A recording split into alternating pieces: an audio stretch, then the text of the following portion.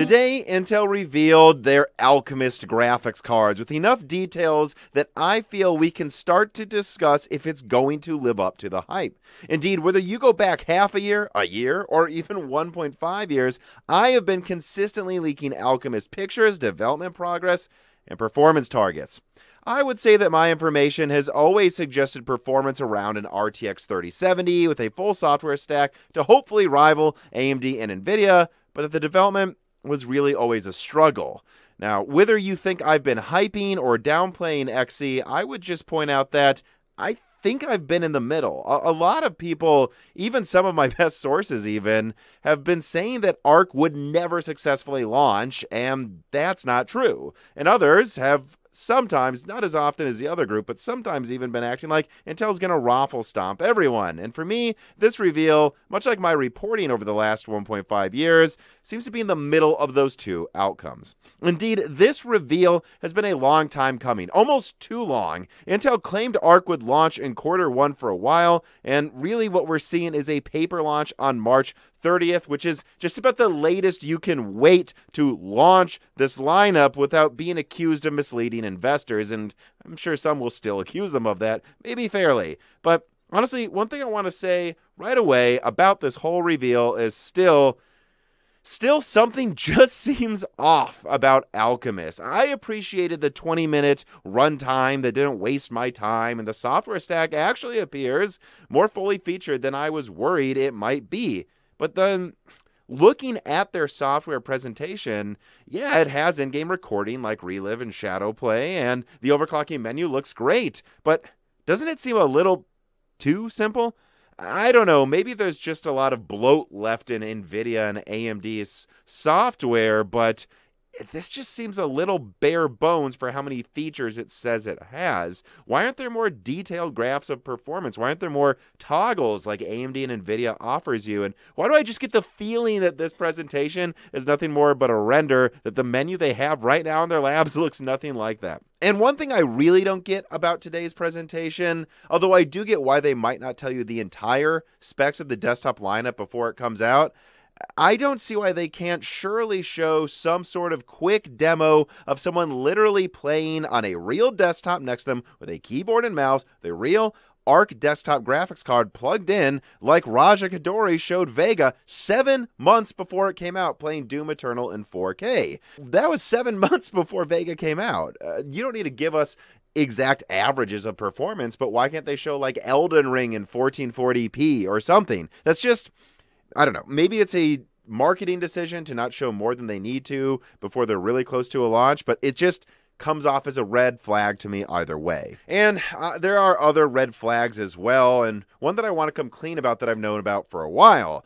I have had this entire time I've been leaking Alchemist information, and still have to this day, multiple sources saying that the top desktop cards may not even launch until Q3 2022. I'm not kidding. Heck, one source back in February told me that the standard reference cooler for ARC may not launch until Q4 after the AIB models. Now, I couldn't get any of my other sources to really confirm that, and it just seemed crazy to me, even if this source has a pretty legendary track record with me at this point. And in fact, that ARC launch video I did a month ago, the folder was literally titled ARC Launches Q4, but I pivoted the overall scope of that video to not say that quite yet. And I am not like literally confirming today that I think the reference Alchemist cards, the ones that I've leaked for over like almost a year now, and Video Cards is confirmed and other people have started to confirm that more simple standard looking reference design with 2 fans, I'm not saying for sure that's going to come out in Q4, but I've just got to say, when I see these laptop launches as stated as coming out early summer, and then a limited edition desktop card coming out summer, so to me that sounds like Q3. It kind of sounds like what that one source told me in February may be plausible. No, that we're going to get low-end laptop first, then we're going to get probably low-end desktop, and then high-end laptop in early summer, and then mid to late summer we're going to get a special edition reference card. That might tell you that after that Founders special edition, we might get the actual reference card in Q4. So I would just say that, the laptop launch is starting to roll out now, but we shouldn't place any bets on when the high-end desktop is coming out, except that it will probably be out by the end of summer, and it's becoming pretty obvious to me what's going on with Intel drivers, that they have had 96 execution unit models in integrated graphics for a while, that the drivers work frankly not good, honestly. There's been plenty of game launches like Halo Infinite and Elden Ring that had garbage performance on Intel, which is just unacceptable. But that by about now, they've optimized the drivers enough that they feel like they're going to get the most out of the 128 execution unit, lowly clocked laptop models, and that within a month or so, they'll be able to do the highly clocked desktop and then the more higher end laptop. And basically, I think that this slow rollout really seems to be them basically betting when they believe they'll have drivers optimized enough to get the most out of the higher up scaling products. And I think this starts to explain why there's always been this dissonance between what to expect out of Alchemist performance, right? You hear some, I've been very clear that I am 100% sure their top cards on desktop will be above the 3060, but besides that, I mean, honestly, to this day, I have one of my other best sources telling me that all he can confirm is between a 3060 and 3070 is all that can be promised, maybe a bit above that.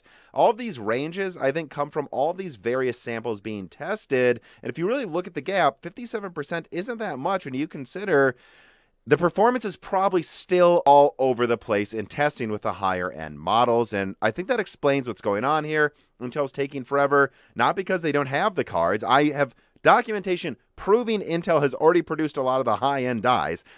I think it really is just the slow rollout of optimizing the drivers until they're sure they can get at least 80% of the performance out of the top model. And yeah, I don't know. It might be a bit like Vega, where we saw performance a little all over the place at launch, or maybe it won't be. Maybe the reason the desktop's taking so long to come out is that they want to make sure it's not like Vega's launch. But if things turn out well, how well should we expect the top desktop cards to perform, right? Some people might say that they really didn't tell us that much today, but I actually think Intel revealed enough in some of their slides for us to reverse engineer and say some early things about if the performance is living up to what me and some others have been leaking for about a year now. And I want to talk about what their slides really prove about ARC's performance if it turns out well, but first an ad from a sponsor.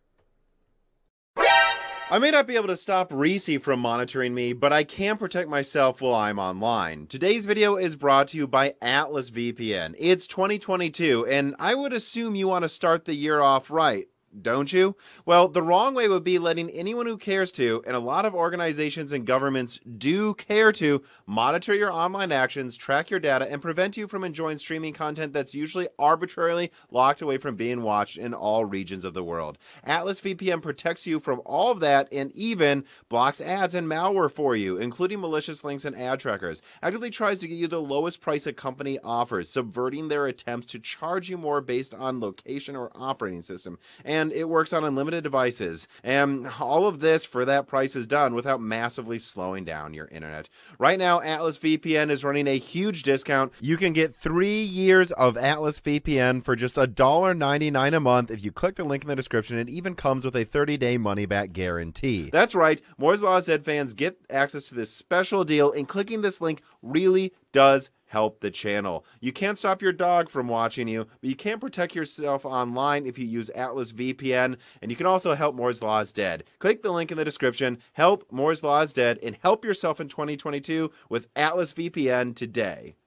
All right, then. Indeed, the most fun thing I thought we could do today is take a look at the slides with actual frame rates on them and see if the performance Intel is telling us today lines up with what's been being leaked for over a year now. Now, the first thing I did was focus on the A370M that Intel themselves mostly focused on in today's presentation and try to discern if the desktop A370 will be something that might interest you at all. And, you know, if I just do a simple average of teraflops over bandwidth, I believe the desktop version of SoC2, the little die, could be about 60% stronger than the mobile version. Now, this comes from assuming that the charts start at 0 here, by the way, and I averaged Wolfenstein, Hitman 3, and Strange Brigade with the following assumptions: that the desktop model can hit 2.4 gigahertz, which is what I've been leaking for a while, and frankly, we already know that the integrated graphics on Intel's 10 nanometer can hit 2.4 gigahertz, so I don't think that's crazy to assume at all. And that also, besides the higher clocks, almost 50% faster than the mobile variant,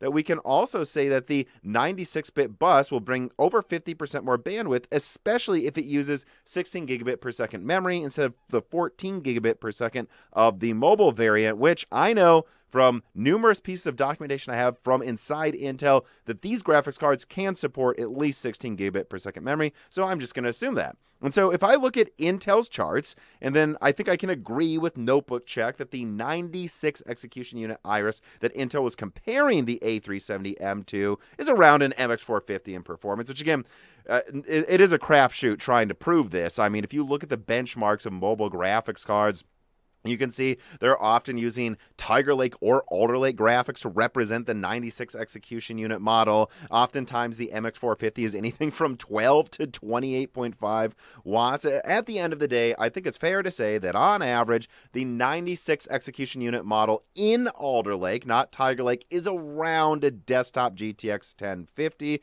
in performance, which, again, the MX450 is kind of just a 64-bit 1650, so that makes some sense. And so at the end of the day, if you take these averages of performance, which I know Intel says up to double, but that's for like 1 or 2 examples, and there are some that are only 30%. Let's just say it's 60%.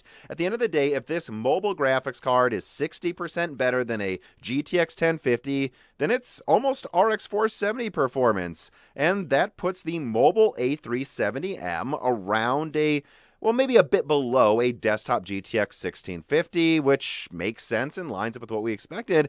And then if we adjust for, again, the 96-bit bus, which I was the first and I think only person to confirm that there wasn't some discrepancy, that really Intel was smart enough to give a mobile-focused graphics card a little extra bit bus width in case they wanted to make a decent desktop card with enough RAM, AMD. That if we just look at the 50% bigger bus, the faster memory, the around 50% faster clocks, then I think we can get something even 60% better than that in desktop, depending on if Intel wants it to be a 75 or like 90 watt card with a 6-pin. Then yeah, we get to, again, add another 63% or so, just below a 1660 Super, which has been their target, as has been previously leaked the whole time. And the numbers they showed today line up with what's been leaked previously by me and others. And again, even if we're being conservative, which we should be, and we don't assume that actually the mobile variant is 60% better. Let's say it's just 50% better than the Iris graphics. Then we assume that the desktop version is only 50% better instead of 60%. So 1.5 times 1.5, we see it's about 2.25 times better than a 1050. And again, we get to right around an RX 590. And so I'm sorry if I've thrown a lot of numbers at you, but there's links in the description so you can look at them yourselves. Basically, I think in a month or two, Intel will launch what is effectively a 6 gigabyte RX 590 that uses half the energy of an RX 590, if not less than half as much, actually. And it'll probably be a decent desktop card for about $150 to $200. And I base that pricing on the information I have that has been consistently telling me that Intel wants to buy market share, that even if this thing launches later than they wanted, they will price it where it needs to be because they know they need to make a splash. And with where prices are going, I think the 6 gigabyte card needs to be, I wouldn't be surprised if it's $150. And so I think that'll be fine, and their numbers support that what I've been leaking about performance this whole time lines up, unless they're just completely lying today. And so if the little DG2 graphics cards line up with what's been leaked based on today's information, what about the big cards? Well, if I extrapolate, again, just basic stuff based on teraflops and increased bandwidth, we could see my assumptions then land this top desktop Xe graphics card squarely in between the RTX 3070 and 3070 Ti, which is exactly what I've been saying for a year and a half. And I guess based on that information, I would say, no, I can't promise it will perform that well. We'll need to see what happens with drivers and if they can really scale it that well, but the math is there. This isn't a ridiculous hope that really Intel may launch some sub $500 16 gigabyte 3070 or 3070 Ti competitor, the math and even the slides they've shown today support they may be able to do this. Well, then what's going on with some of my best sources still saying all they can promise is in between a 3060 and 3070? Well, there's been a lot of assumptions in today's video. I assume it can hit 2.4 gigahertz, which I know the 10 nanometer integrated graphics can, but those are a lot fewer execution units than what's going to be in these desktop cards. So yeah, I don't know. Maybe it doesn't hit 2.4 gigahertz. And I also assumed 18 gigabit per second memory, which I know they can support based on internal documentation from within Intel. But there's no promising they'll go with that. Although at this point, seeing the 6500 XT with 18 gigabit, I think they will. But yeah, if I bump down the clocks a bit and the memory speed, then I see this lands, well, slightly below a 2080 Ti actually, which puts it, yeah, a bit below a 3070, probably around a 3060 Ti or 6700 XT, which those tech power up numbers aren't perfect. They're just rough, numbers to go by easily. So yes. At the end of the day, then, what I'm standing by is a bit above the 3070 or a bit below, roughly around an RTX 3070, which is what's been said the whole time. Their numbers support it, even with red flags, if we are conservative, that supports it. And so I have to just say then, overall, I'm not really worried about ARC meeting performance expectations, as long as you're not expecting it to beat the 3070 Ti. I just think that the problem, it's taking too long to release. And I mean, look, Xe super sampling looks cool. The encoding and AI capabilities look great, but there's other, when you see that this thing isn't going to support HDMI 2.1 like RDNA 2 and Ampere already do, and that they maybe will be like DisplayPort 2.0 ready, I am forced to keep concluding that this thing was designed a while ago and took a while to finish, and this was really supposed to come out in mid-2021 or would have the latest HDMI.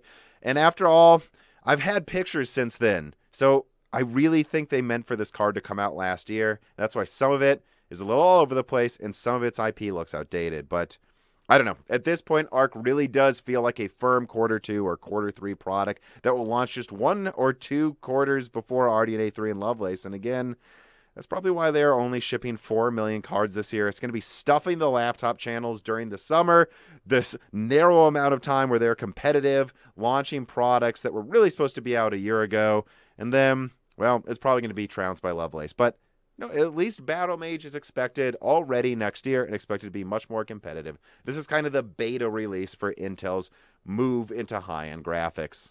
And Battle Mage, well, that'll be for another video. Make sure you subscribe to the Moore's Law is Dead YouTube channel. Check that you're subscribed. YouTube unsubscribes you all the time. Ring the bell button so you don't miss the upcoming videos. And, if you can support us, just $2, $4 a month gets you access to the Moore's Law is Dead Patreon, a set of tiers where you can submit questions to me and guests, get early ad-free access to Broken SaleCon, which one will be coming out in under 24 hours from now, and you'll get that early and ad-free if you're at the proper Patreon tier. So we really can't do this without our patrons. Support us there if you can. Give us a super thanks, on YouTube if you want to support us that way, or, support our sponsors if you need any of the products that they are having me advertise to you, because, supporting my sponsors supports me as well if you need those products. But I'm starting to ramble. I hope you enjoyed this video, and thank you for watching.